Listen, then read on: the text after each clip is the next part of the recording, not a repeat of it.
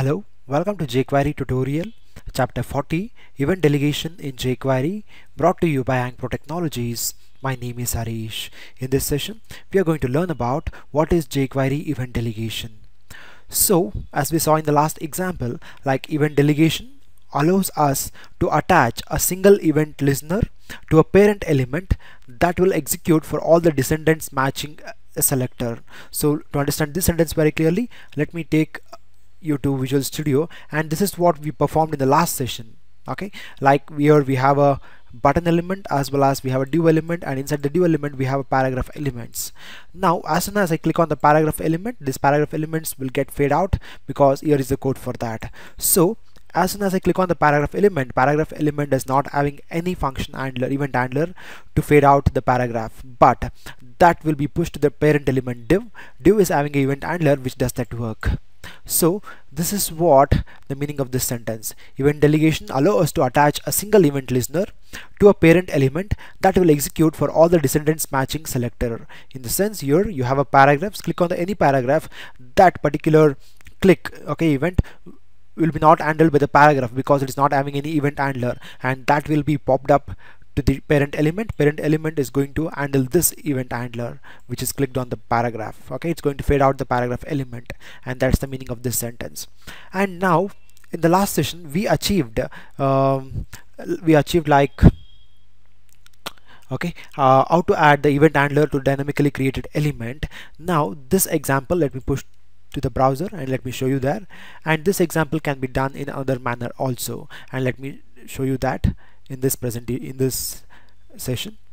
So now it's taking me to Chrome browser. It takes some time.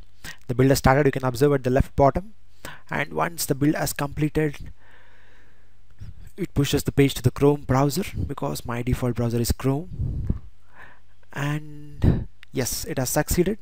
Now it's taking us to Chrome, and here you can observe it renders the paragraph with the button. Now when I click on the paragraph, it's getting disappeared, faded out. Let me refresh. Now what I'll do, I'll add new paragraphs, and now when I click on that, you can observe here, okay, it's getting faded out. This is what we saw in the last session. Now this can be achieved with the help of we are achieving with the help of on method, and this can be achieved with the help of other method also, the event delegation. That is, both on and delegate functions allow us to perform event delegation. So let me show you what it is. Instead of making use of on method, what I'll do is I'll make use of delegate. So but keep in mind this delegate, okay, to that first I have to give a element, okay. Oh, sorry for that, what happened? Yeah, oh, here is my paragraph element. So what I need to do is first the parameter what I'm going to give is the element, then the event.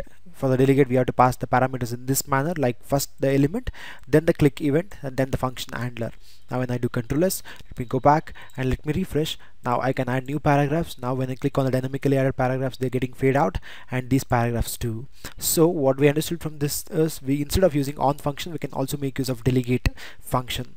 So now what I'll do is I will add a button first, and later let me explain you what I'm going to do there.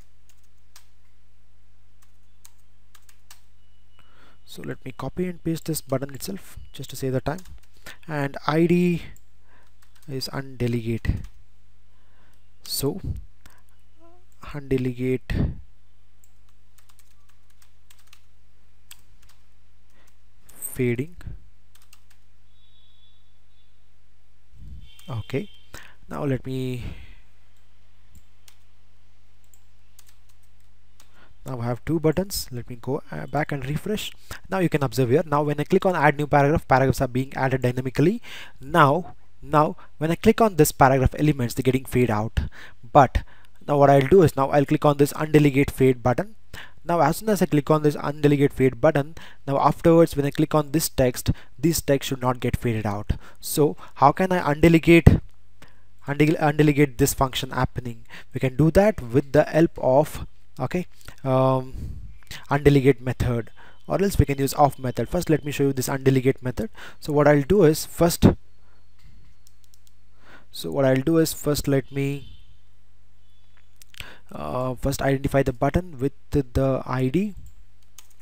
So let me copy this code itself and let me edit there. So the ID will be my button delegate.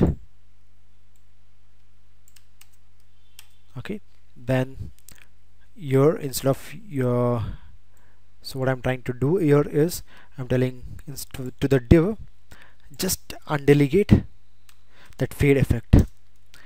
So first I need to pass a paragraph, then the event name to the delegate. Control S. Okay, now let me go back here and let me refresh. Now you can observe here when I click on the add new paragraph, they're getting added. Now as soon as I click on them, they're getting fade out, the rest of them also. Now my objective is, now as soon as I click on this undelegate fade, that fade effect, fade out, what the thing is happening, it should stop. So now let me add paragraph. Now I'm clicking it, it's fading out. Again let me click on add paragraphs. Now what I'll do is I'll click on this undelegate fade. Now you can observe here, now when I click on the paragraph, that fade out thing, what was happening, it's been stopped. So how did I undelegate that?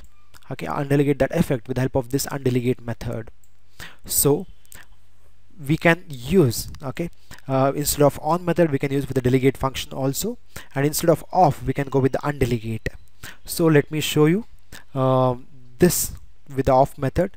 It's very simple. Now what I'll do is first, as usual, I'll go with the on method, and let me cut this and let me paste here. To the on method we have to give first the event, then the element, and this too let me change here.